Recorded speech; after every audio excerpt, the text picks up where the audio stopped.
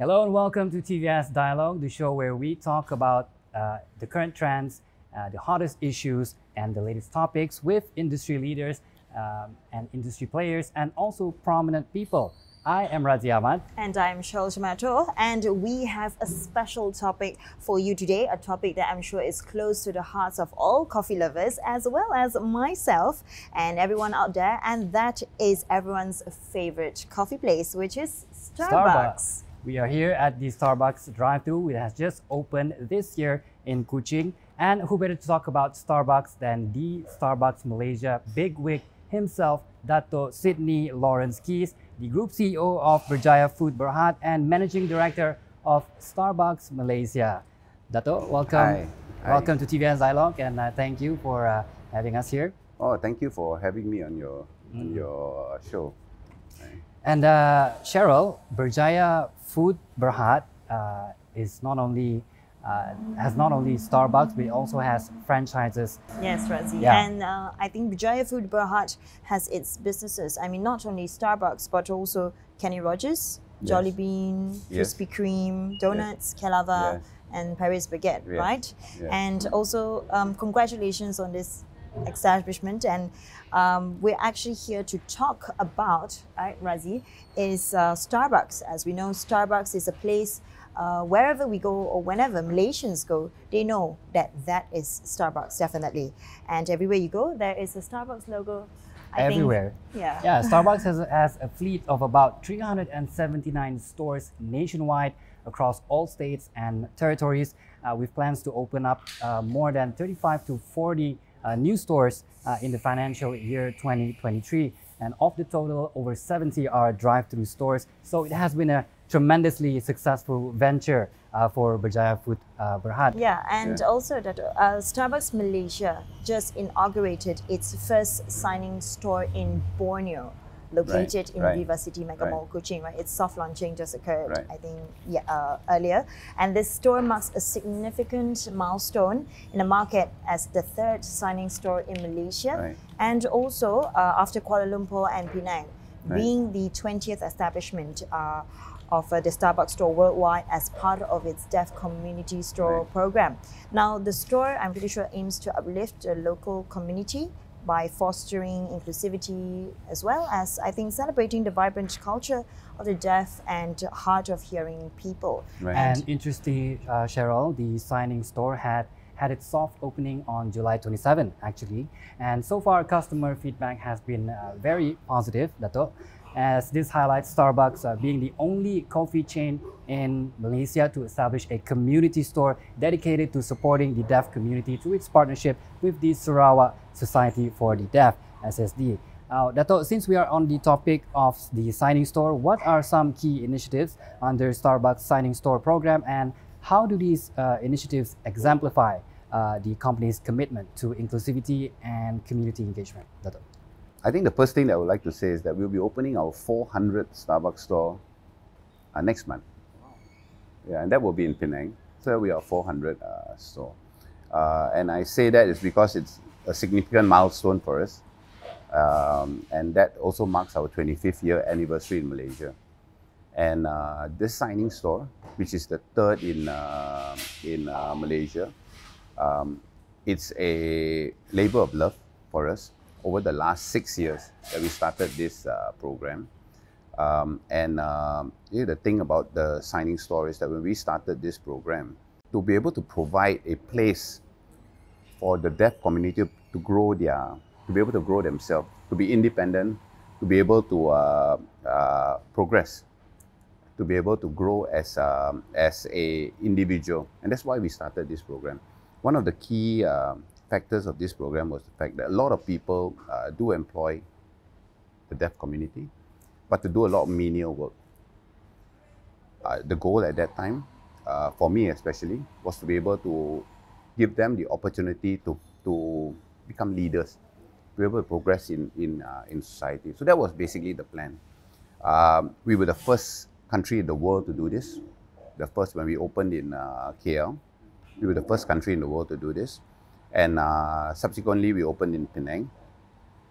So in Kuching, it marks a milestone because it's far away from Penang and KL, right? Yeah. So, but when we came and we spoke to the deaf society here, and we found that they were so passionate about what they were doing, and that's one of the reasons why it made us decide to have our third store here. So it's not so much on the CSR front. For us, it's providing that job opportunity for the deaf community. And we learned so much when we embarked on this program. I think one of the things that we learned is that providing the self-confidence and being able to feel that you are valued. These are all basic human needs. And a lot of times people who are underprivileged to a certain degree, they lose that. Right? So our goal really is to build that for them. And when they join us, we also have the first deaf shift manager in the world. Somebody running a store who is deaf. And that is in KL and Penang as well. And we hope to replicate that here also. So again, I think this has been a labor of love for us over the last 6 years. And the goal eventually is for us to be able to have a signing store in every single state in Malaysia. And so literally Kuching is a part of that journey for us as we go along. Yeah. So that's a very commendable effort from the part of Starbucks, Cheryl. Yes, and thank you for making coaching part of your labor of love as well. Oh, it was our pleasure. Yeah. I see. And maybe you could share also a little bit on having Kuching as his first signing store. I mean, would they be pioneering or those who are trained? Maybe you can brief a little bit more about the trainers there. Are they going to pioneer and train other signing stores, or? So I'll break that down into two parts, right? So the first thing is, let's talk about customers. So in the traditional way that you would order when you come to a Starbucks store is that you walk in, you place your order, you look at the menu board, place your order, right? So for the signing store, it'll be a little bit different. You will have to write your order. But what we have done is this: you will only write your order once, maximum twice when you come into our store. By the third time you walk into the store, you will already know how to sign your drink. Because our baristas will teach you how to do that. So you will learn how to sign your drink. So you'll know what your favorite drink is and you will know how to sign it. So that's the first part of that whole education process. Right? That is literally for our customers. And then secondly is that we also provide classes for our customers to learn how to sign. And that will be that. We have done that in KL, we've done that in Penang as well. So we provide classes for them to, on weekends, they can actually sign up and then learn how to sign. And it's not related to Starbucks. It's about signing in general. So you learn how to say thank you. You learn how to be able to communicate on a brief manner with anybody who's deaf. So that makes it a lot more inclusive, makes society a lot more. So it's not just inclusive. about ordering for Starbucks. It's about spreading awareness on the sign language for that society. Is literally the whole. That is literally the whole idea. And we have communicated this from day one. That is the whole idea. The whole idea is to be able to build the awareness for the deaf community. It's never seen as a business for us. And the reason why I say that is because, as I've mentioned, right, I've got 400 store opening soon, the 400. And I have 3 signing stores. This is my third, 3 signing stores, right? So it's never a business for us. I've got 397 stores to do business in. So this is not literally taken as a business for us. This is mainly to be able to build that bridge between the deaf and the hearing community, and that has always been literally our goal. I think building the bridge is something that most of us should be aware of, and I think we are coming towards September, which is the Deaf Awareness Month as well. And I think it's just the right timing, right, as your signing store has just launched. And also earlier, Dato, you mentioned also on the CSRs. So we can see that Starbucks is at the forefront of demonstrating the sustainability theme. And I think this can be seen with its CSR programs in the country. I mean, if we touch and go further down on the CSR programs, it's received numerous awards as well as accolades for pioneering the environment, social and governance ESG initiatives in F&B. So for that, Dato, maybe you can provide examples or share with us on Starbucks and Berjaya Foods' joint corporate social responsibility undertakings as a collaboration in aligning perhaps their respective corporate service responsibilities, which can contribute also to broader societal abilities? The first thing is that Berjaya Food, we just recently received a 4-star ESG rating as a listed company. And you would know that is very significant for any listed company. So we are rated 4 stars. So the initiatives that we have, actually we have many initiatives in all across our brands. In total, in retail, we have close to about 600 different locations. If you look at the multiple brands that we have, we employ close to about 8,000 people in the group. So you know, so there's a lot of opportunity for us to do good, you know. So some of the initiatives that for Starbucks especially, obviously the signing store is really something that we are so proud about. We also have the environmental projects that we do. Some of the environmental projects, for example, are recycling or upcycling our used coffee bags into pouches that we sell in our stores. You know, so if you come to any Starbucks, you will see that there's a pouch that you can buy, and that's from a recycled coffee bag. And the proceeds from that go back to the people who actually sold the bags. And this is the B40 community of Malaysia. So we work with an NGO that does this, supports us and does this for us. So that's one. We are also environmentally conscious. If you see in some of our stores, we use solar panels, you know, and also we use recycled water. You know, we also this is in Semenanjung. We have drive-thrus that have EV chargers, so customers can actually charge their car while they have coffee. So the initiatives are many. We also have individual outlets that do their own initiatives for their own communities. For example, say if you are in a beach community, in a beach area, say for example like Penang, we have the local stores that actually work with our customers who want to sign up, and we do things like beach cleanup. Yeah, so there are many initiatives that go on at any one time in Starbucks. You know, and as you mentioned, the Deaf Awareness Month next month, we are also very excited. And also the thing is that this store that we have opened here, it also marks our 25th anniversary as a company. So this store is extremely significant for us because it is part of that whole 25th anniversary celebration that we're having. So Starbucks is 25 years in Malaysia this year. You know, so that really is something really significant for our Kuching Right. store. Silver Jubilee. Yeah. Yes. Silver Jubilee, yeah. Yes. So, Dato, since we are speaking on the initiatives that are being undertaken by Starbucks for the broader societal benefit, I would like to touch on the core cultural values that Starbucks has in its company. So, what are the core cultural values that Starbucks promotes within its organization, and how do these values influence the company's day-to-day operations and decision-making processes, Dato? The first thing I would want to say is that we call everybody that works for Starbucks partners. So we do not define them as employees or staff. They're all partners. And the reason why is because we all work together for one goal, and that is to whatever goals that are set by the business. So we are all partners, irregardless of what level you are in the organization, we are all partners. So I think that core value is very important, because then everybody understands that we are all the same, literally. Irregardless of what level you are, the level determines what job you do.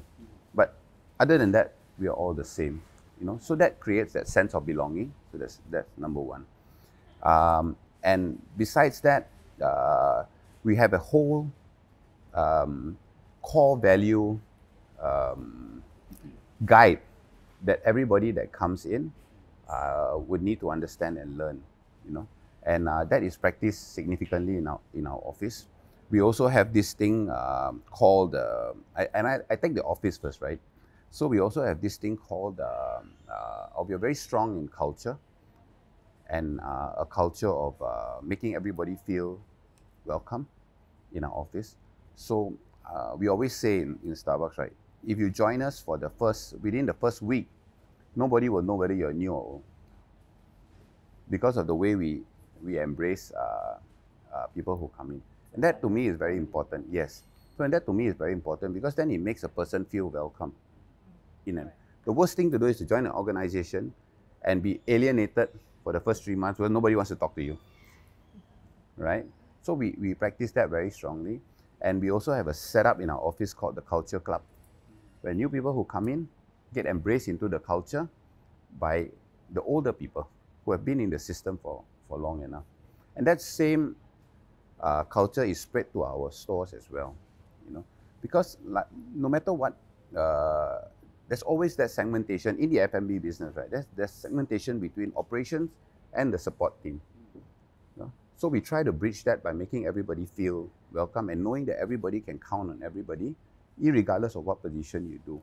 So that is some of the ways that we really embrace the culture that we have in our organization. Yes, Dato. I think, you have shared a lot on the culture, and also the sense of belonging is very vital for an organization, as we all know, right? And also maybe, Dato, we'll go for a short break for now, as maybe later on we will also dive deeper into more on its cultural values, its relationship with its partners as a whole, on Starbucks itself, right, Razi? So I think for that, we'll dive in more, and we'll be back after a short break. Don't go anywhere.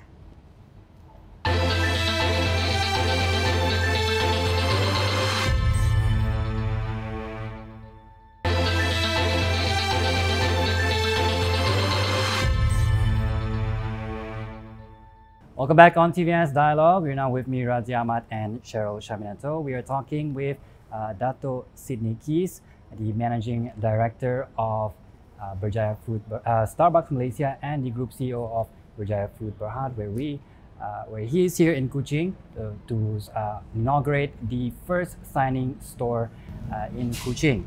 That's so, right. Yeah. That's right, Razi. And earlier on, segment earlier, right, Dato, we were speaking on the culture. Interestingly, the culture of Starbucks, Razi. When you walk into a Starbucks, I mean, in my opinion, personally, you have a homely feel, and it's more to like a work at home kind of space, I think.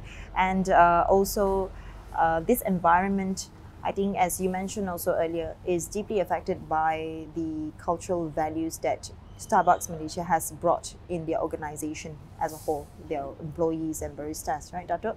And also, since we've already mentioned covered on those stakeholders, maybe we would also like to ask, can you provide insights on how Starbucks connects with and cultivates relationships, perhaps with its future partners? I mean, how does the company strategically network within its stores to understand and support sectors crucial to its growth, other than the employees?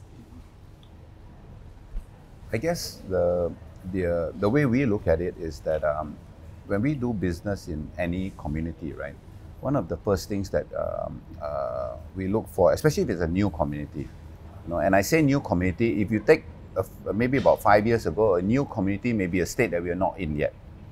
But today we're in every single state in Malaysia. Correct. So now the term new community has changed to be in that community, literally in that city that you do business in. So when you take it on that context, some of the key things that we look for literally is to work within that local community and to understand what their needs are.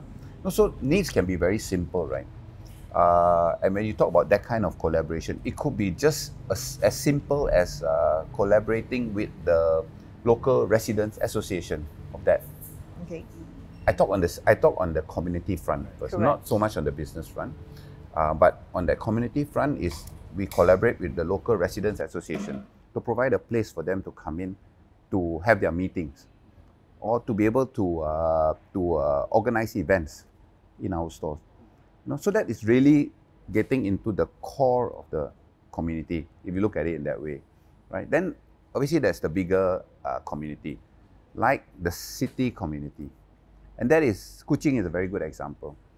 Today, when we opened our third signing store here, we are part of that community, a part of the bigger community, the city community.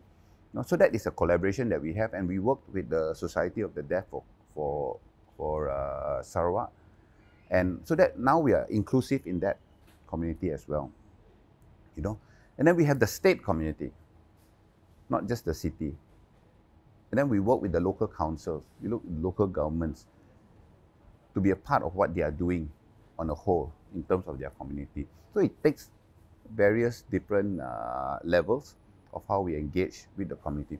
We've worked with many NGOs before, from all the societies of the deaf for the different states. We've worked with Hope Worldwide, which is a very big partner of ours in some of the food aid programs that we do. Right? We've worked with the different orphanages in different cities and states as well. So we do it at all fronts, literally, at all fronts. But the most important thing is that it gives the partners that work for us in our stores the opportunity to be able to learn and understand and to be able to help. Many times what we see with our customers as well, everybody wants to do good. I talk about CSR as that front. Everybody wants to do good. Not many people have the opportunity to do good. Right? Everybody wants to contribute.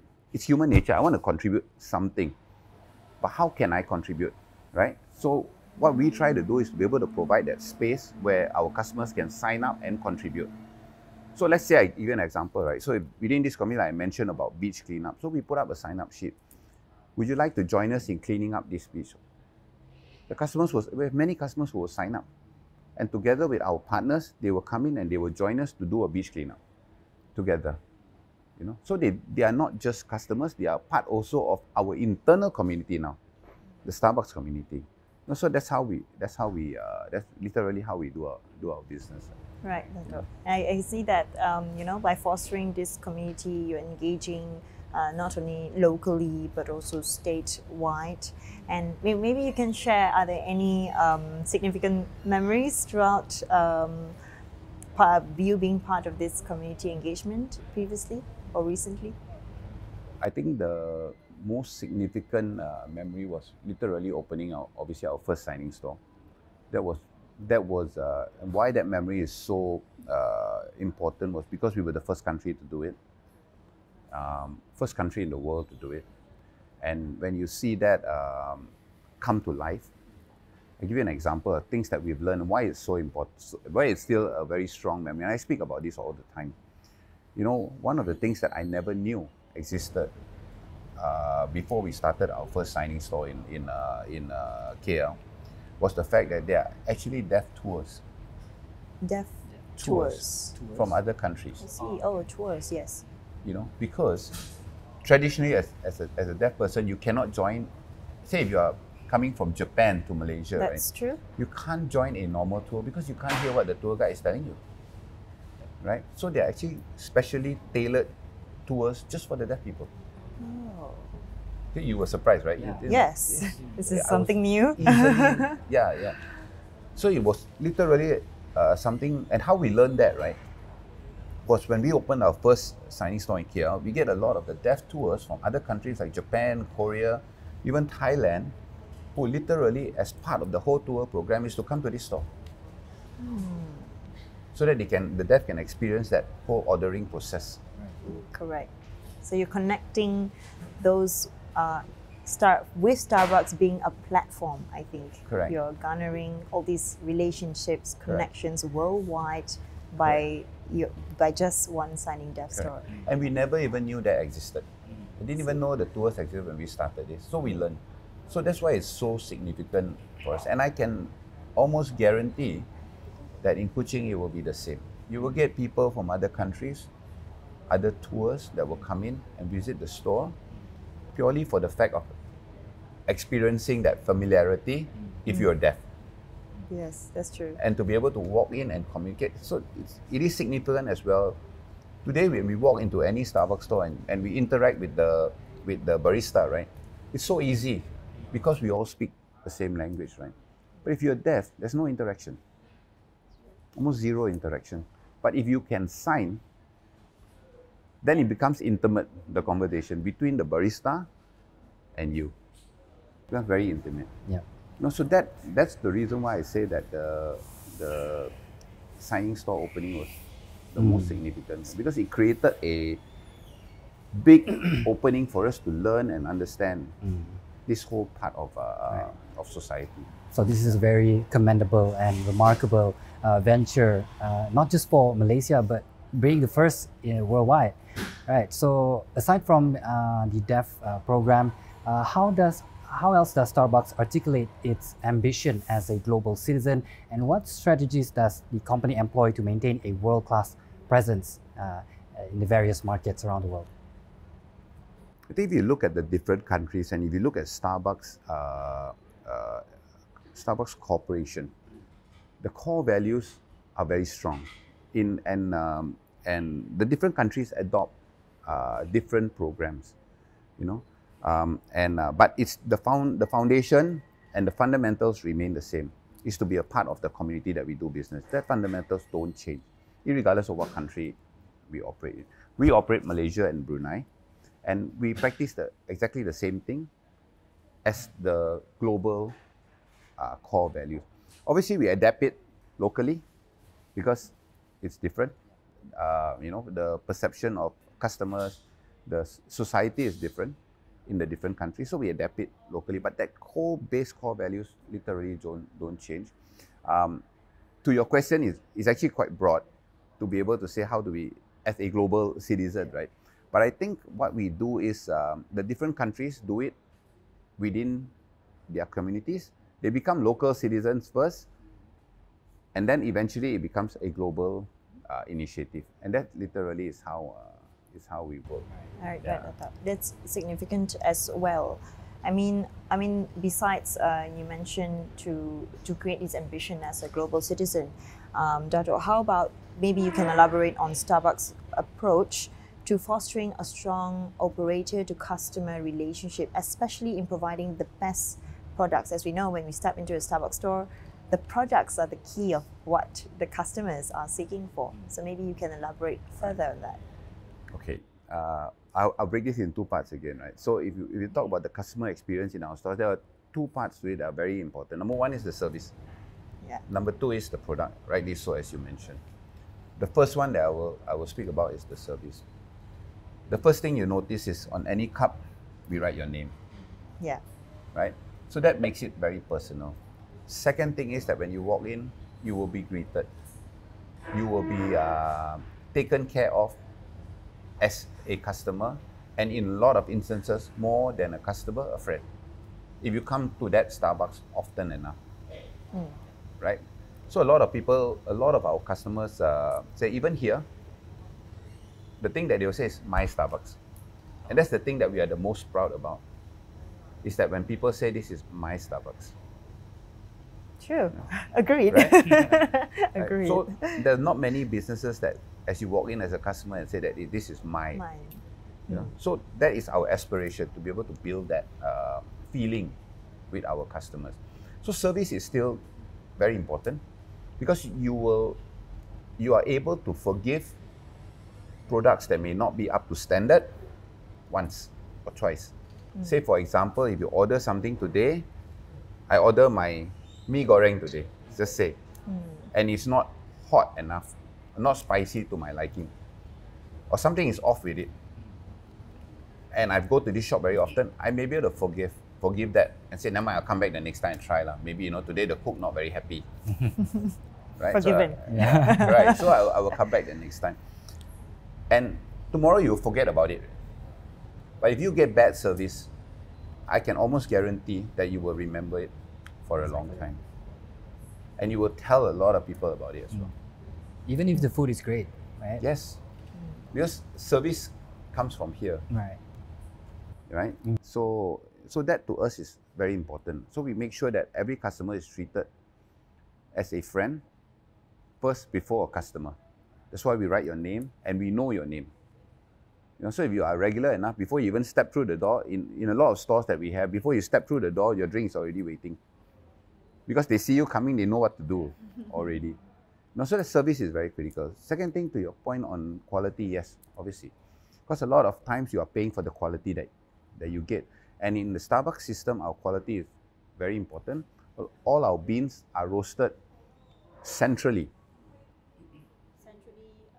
in roasteries around the world. And they are shipped out to the different countries. So consistency, it will always be there. Consistency will always be there. A lot of our food suppliers are local food suppliers, so we are able to provide businesses for the local communities that we have, local food suppliers that we do. But the stringentness of our quality is very critical. We have got QA standards that are very high that our suppliers will need to meet. And all our baristas are trained to ensure that every single cup you get, so you cannot have just one part where everything is good in terms of quality, but the finished product is not done properly. Right? So that part is also very critical for us. So all our baristas are all trained to be able to not only connect and give the service, but to be able to make the best latte for you. And hopefully with a nice heart when you come in. Yeah. Usually. Yeah. with a Yeah, nice usually. heart. Yeah. But I would say the most important part of being a barista is, knowing how to talk to people, having a people first mentality. Is that right? Yes. And it is not easy to do that, because traditionally Malaysians, maybe Asians in general, but I would say Malaysians are generally very reserved. We are not like the Westerners who are literally very vocal. Yes. A lot of Malaysians are actually very reserved. But we have training programs in place to make you feel more comfortable as you speak to customers. It's never our tradition to walk on the street and say hi to everybody. That's true. That's true. Even Right? for myself. Exactly. So, but if you were to go to a Western country, right, they greet everybody. The minute they look at you, they greet you. In anybody for that matter. If you go to the US or if you go to Europe, more in the US, they greet everybody. But over here, if somebody greets you out of the blue, you think, oh, this something must be not right. Right? Socially, yes, yeah, when you pointed out. That culture is very important for us to be able to build. And that comes with confidence. Because we hire people across the board. We hire people who live in cities. We hire people who live in villages. We hire people who have never really even drank coffee before, let alone speak to customers. We hire a lot of young graduates. We hire a lot of single mothers. We hire a lot of the different communities. So it's very important for us in that initial training. We spend before a barista actually sees his first customer, the barista is with us for 3 weeks on training only. 3 weeks. Before the person even sees his first customer. So that part is literally what we do. Right. That's a strenuous training, Ranzi. Yeah, and especially considering, now. no? Yeah, especially now with the deaf community also being included inside the Yes. Starbucks program. So Cheryl, I guess that would be our segment for now. We'll be back on TVS Dialog with more questions for the head of Starbucks Malaysia. Be right back.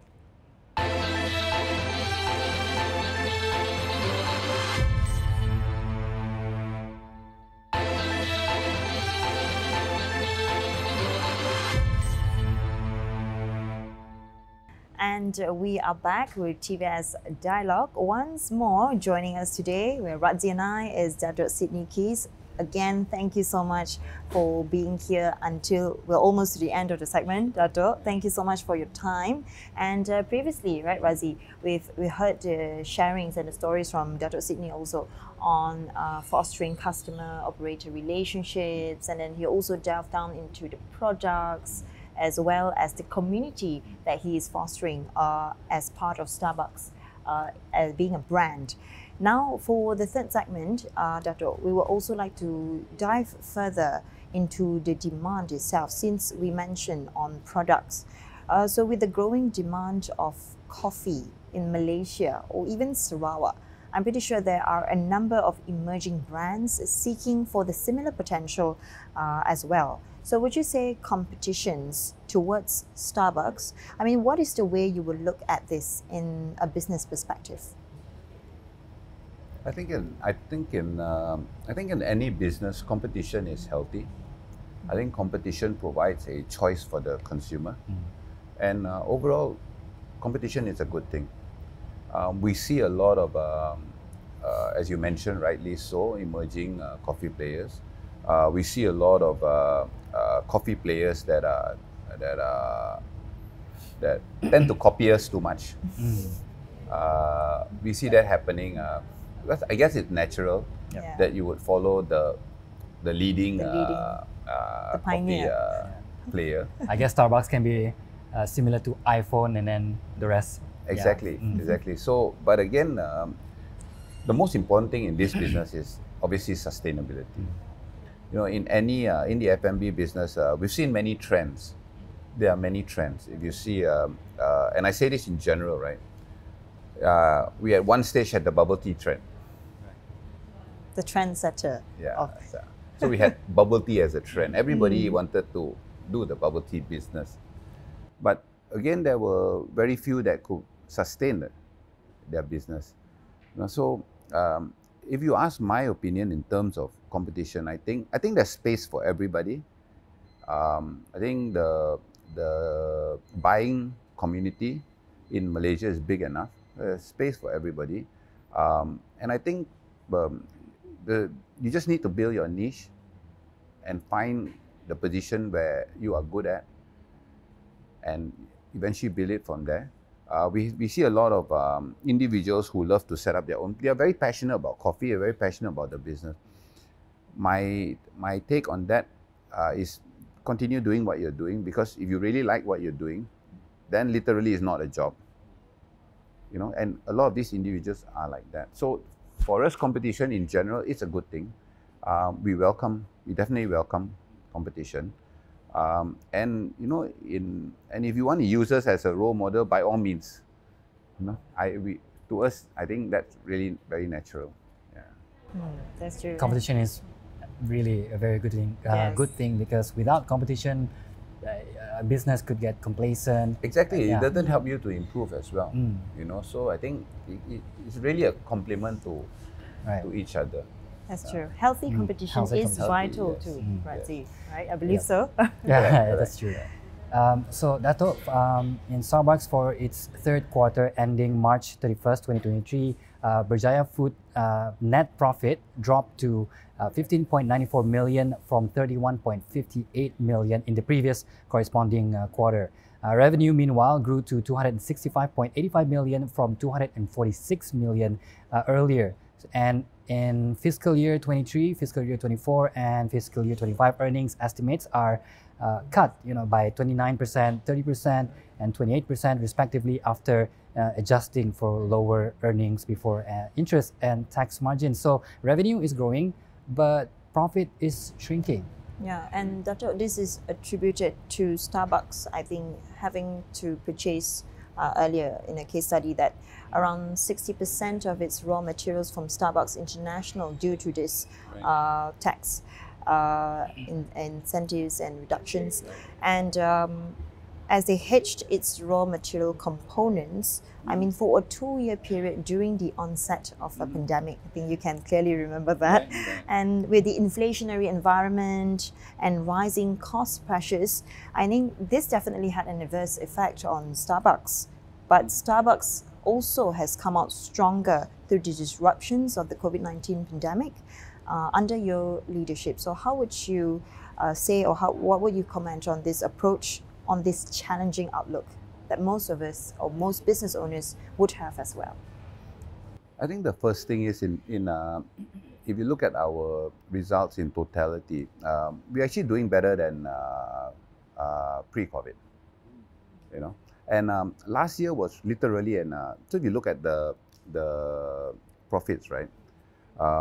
Last year was the year in comparison, was actually an exceptional year for the overall business in Malaysia. That was when everybody was out traveling. Everybody wanted to, and that was where it was a lot freer to travel, because at that stage, that was in the time when a lot of people were more relaxed. Right after COVID, right after COVID, people were still very hesitant to travel.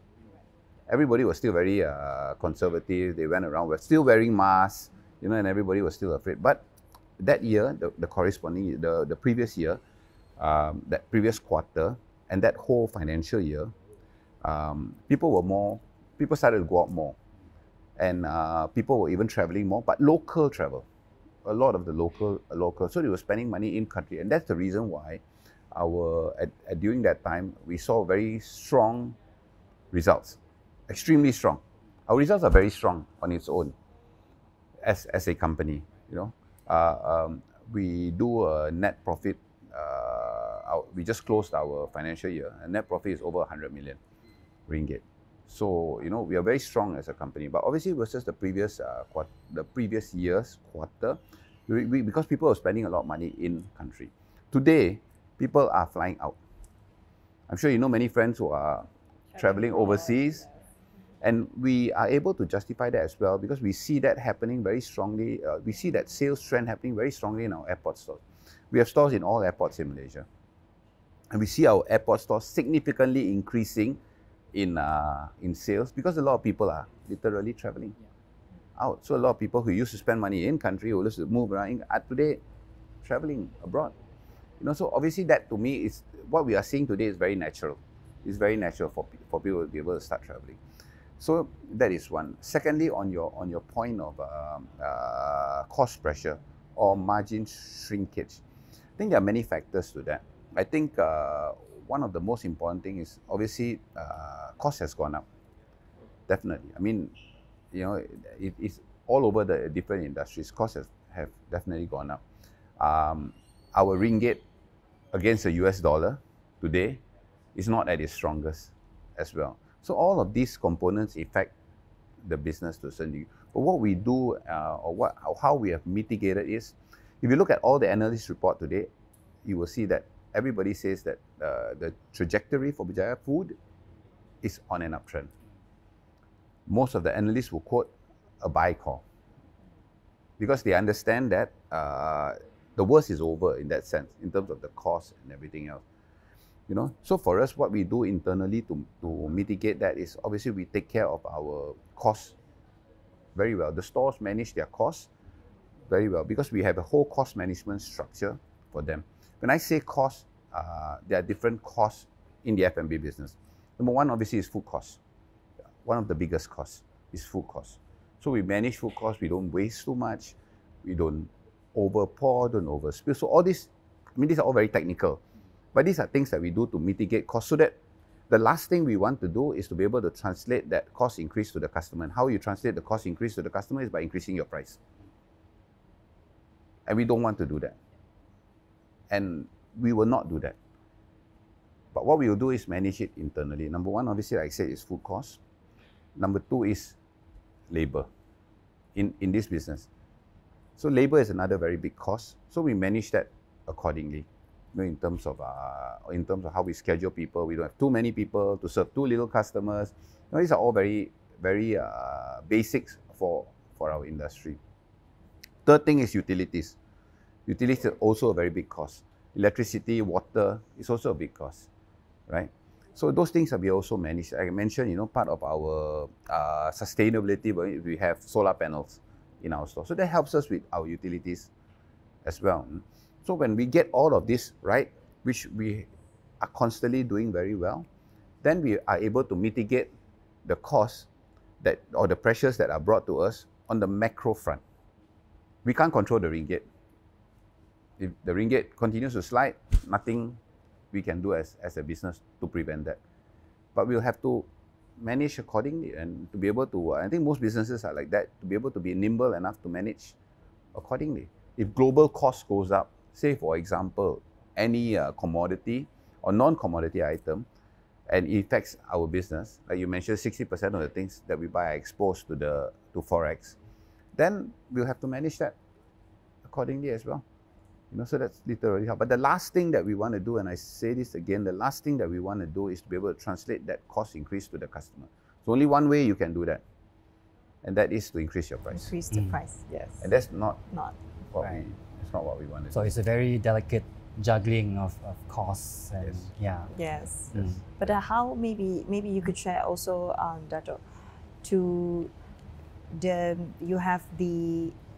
you of course the customers are your front line of the brand to not increase the cost would affect, you know, all the other labor costs, utilities, I mean, being reduced, or how do you mitigate that matter? In a way, could you translate maybe to our viewers what is the best general strategy that business owners who also have the same or similar situation as Starbucks, or on the same situation as well?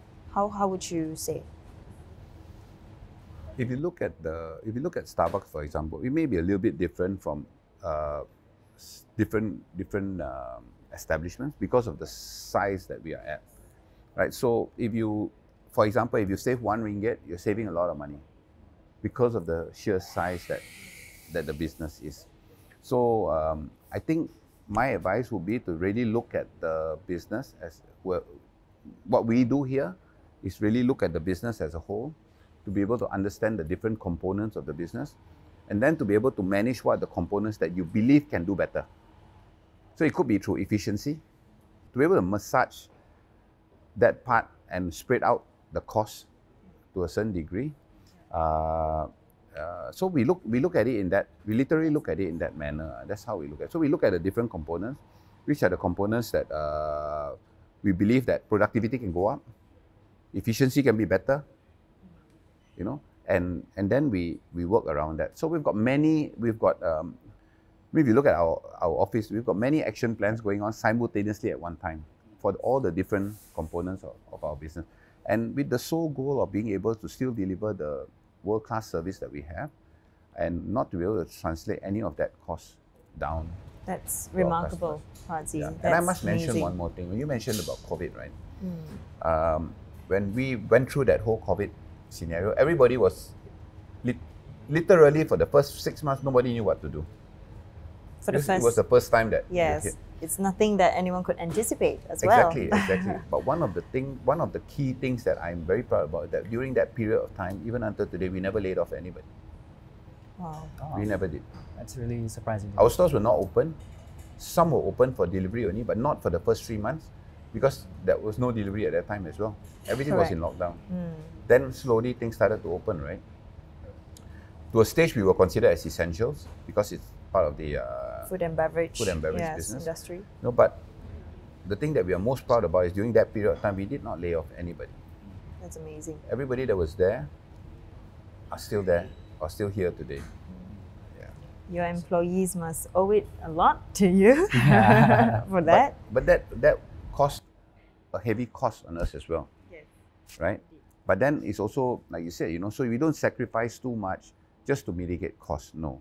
There are certain things that morally we need to be able to do to ensure that we also take care of the people that have worked with us for a while. Yeah. So Dato, that's a very insightful peer into the inner workings of Starbucks, especially during the COVID-19 pandemic. So I want to, we are nearing the end of our show. We would love to have more time to have a conversation with you. But for our final few questions, where do you envision Starbucks Malaysia in the next few years? Are there any specific goals or milestones that the company is aiming to achieve? Generally, like, what's next for Starbucks? I think the first thing is how it affects Sarawak and Kuching. I speak on that first. I think what we intend to do, hopefully, is to be able to bring our reserve store concept to Kuching. I think you know that our reserve store is the Starbucks where we are very intimate with our customers. We have different brewing methods. So it's very different from a store like this. That's the store with the R. So that's reserve. It's a higher end store that we have. And we have 2 bars there. So in short, we want to bring the reserve store here. So that is for Kuching. The other thing is that I think looking at the company on the whole, obviously our expansion plans are very strong. We are very focused on growth as a company. We are looking at areas of opportunity in terms of growth. This coming financial year, we hope to be able to open about 48 stores, between 48 to 50 new stores in Malaysia. So we see it as a very positive, we see the growth of the country as well as our own growth as very positive as we move forward. And what can you expect from Starbucks? You can expect to have the same Starbucks experience that you have today in the next 2 years. Like I said, we're opening our 400 store next month. Actually, in October, we're opening our 400 store. We hope by the time in the next 2 years, we'll probably be opening our 500 or more store. You know, so basically that is the trend. So it's always been, the growth will always be positive. We will continue to, we have a full local workforce. I don't have any foreigners in my system. So we have a full local workforce. And like I said, we employ, just for Starbucks alone, close to 6,000 people or more. And we hope to be able to provide that same employment for Malaysians as we go along as well. So, you know, in short, we see everything as being very positive in terms of growth, in terms of how we see the business outlook over the next 2 years. Yeah. Well, Dato, that has been a very insightful conversation as we dived into the journey, the values, and what Starbucks means not just to the community, but also from the perspective of its leaders, the backbone and the driving force in achieving its benchmark since 1998 with the first Starbucks in Malaysia. Right. Yes, Razi. And also what we can glean from this conversation also, Dato, is that to make a very successful franchise, a brand as big as Starbucks, I think you need a lot of consideration in its people, its experience, and of course the community, and engaging in everyone all around as well. And also creating the culture is something that I find very satisfying in Starbucks as well.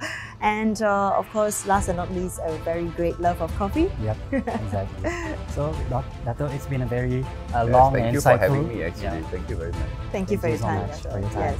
Yes. It's been a very long and insightful conversation, very valuable, and our throats are quite parched, so let's say we have a drink. Sure. Cheers. Cheers.